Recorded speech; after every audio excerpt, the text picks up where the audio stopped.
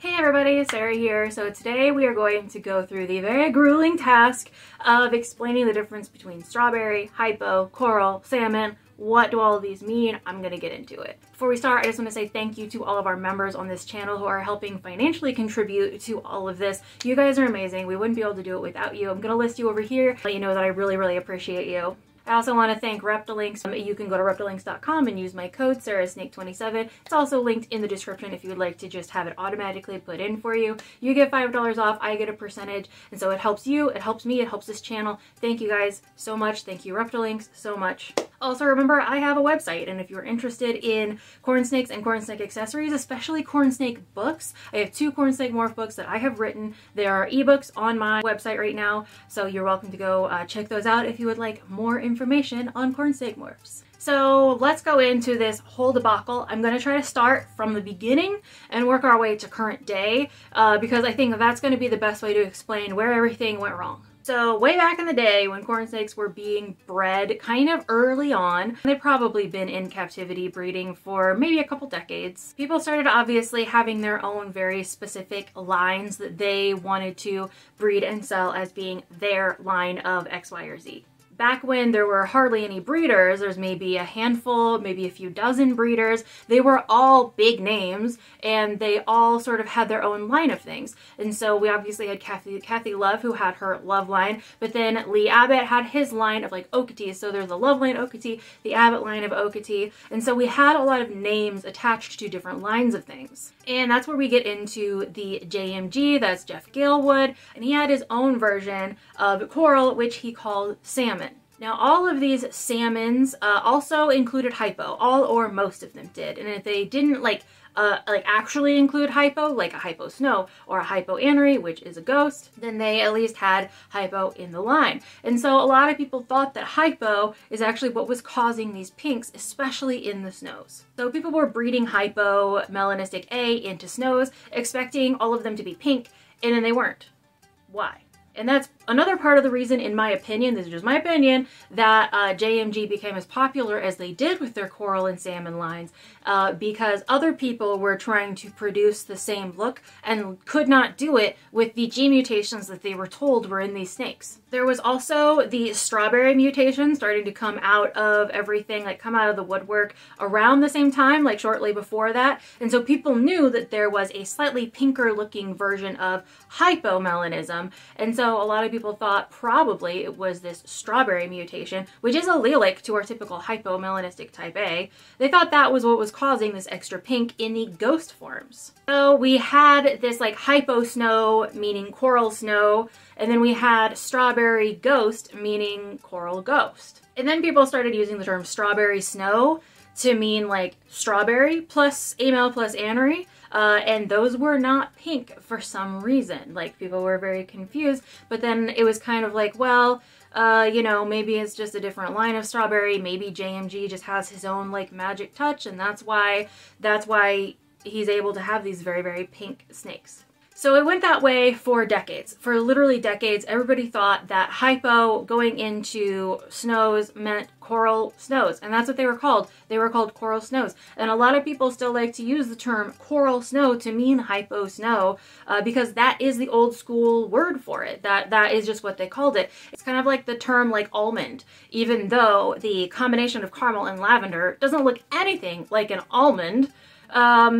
That's the term that we have. That's the term that we use because of some old school terms that were out there. That's the term that we ended up with for that. It doesn't necessarily make it like make sense. It just is. So when you're buying coral snows, just make sure that you know exactly what gene mutations you're buying. That's my like biggest advice to anyone who's getting into anything that says coral, salmon, neon, champagne, anything like that. So we're at the point where we have we know strawberry exists and we know it's different from hypomelanistic type A, but we also are kind of learning that hypomelanistic type A is not actually what's causing extra pinks.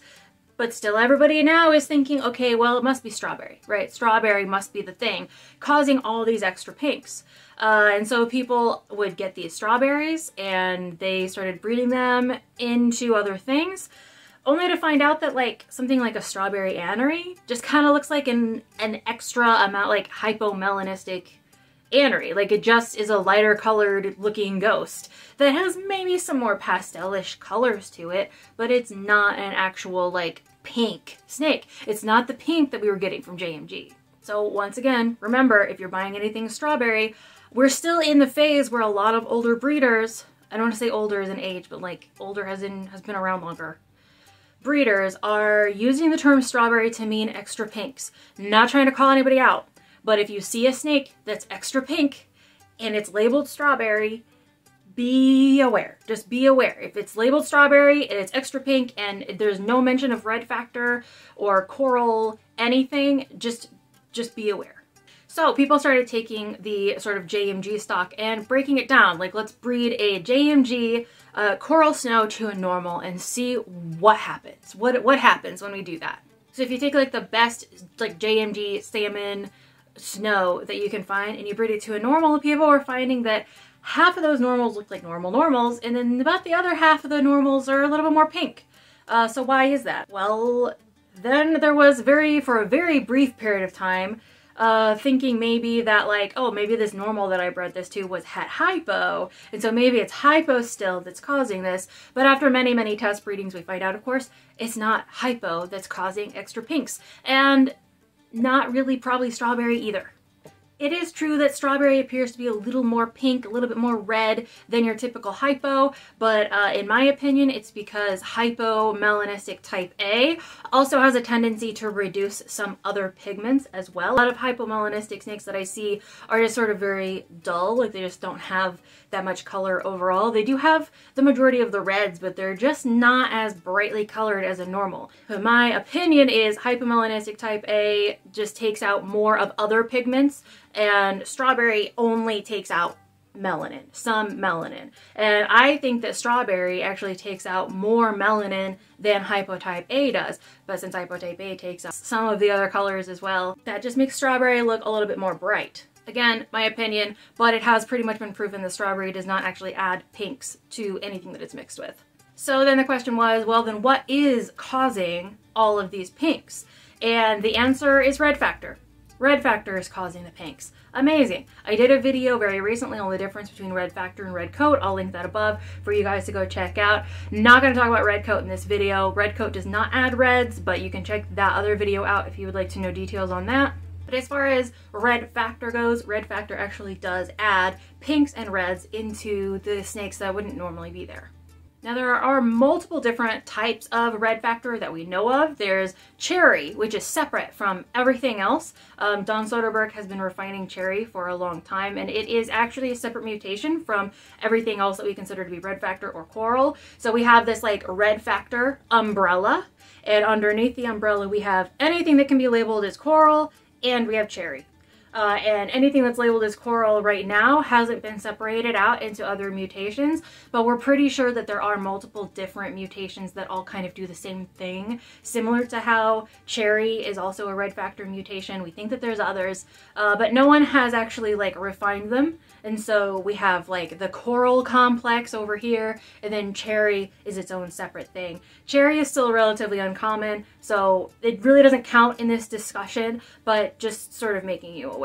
So if we kind of go back through the timeline, we have JMG has his line of coral snows and ghosts, all of which actually probably did have hypomelanistic type A in them, and the pink was presumably coming from that hypo, but then when it was sort of test bred and found out that the hypo wasn't causing the pinks, then everybody thought, well, maybe it's strawberry that's causing the pinks, since strawberry sort of came on the scene a little bit later than hypo type A. But then people were also refining strawberry and kind of finding out that mixing strawberry with something else did not really add that many more pinks either. And now we have sort of crossed over into the phase of now we know that there's this other dominant gene mutation that actually adds pinks and reds that we call coral or red factor. I like to say coral if we know that it's not cherry. I typically just say coral, but sometimes I'll just say red factor. However, I think that we just do need to be careful with our terminology, that's all. So at the end of the day, we have different mutations. We have hypo type A, strawberry, both of which do not add pinks or reds. And then we have red factor and or coral, which is separate, which does add the pinks and the reds. And so now a lot of different breeders are able to reproduce what the JMG line originally started, and that is adding these pinks and reds in. And you can see how it would be very, very confusing to a lot of different breeders who were being told this whole time that their coral snow was a hypo snow, breeding it to hypos and not finding any hypo, or breeding it to another like snow head hypo, but like not really getting that many colorful babies, etc. Very confusing to begin with, but the timeline I think is very interesting. It is one of the most complex timelines of any mutation or any morph ever so far. We don't exactly know where the original like red factors came from. Multiple lines came out of Don Soderbergh's collection. He had his red mask, and he also had his cherry, obviously. And then there are other lines that I mentioned earlier, like neon and champagne, which are red factor types, but we don't really know if they're the same thing as the typical coral that we see a lot, or if they're different. We just don't know. That is the story between coral versus salmon versus hypo versus strawberry, to kind of give you an idea of like why all of this seems so messed up. The conclusion is red factor adds pinks and reds, hypo and strawberry do not, and neither does red coat, but that's a different video. So thank you for watching. I hope that you enjoyed. I hope you learned something. Remember, like, subscribe, share if you did learn something or if you enjoyed this. Appreciate you. See you in the next video.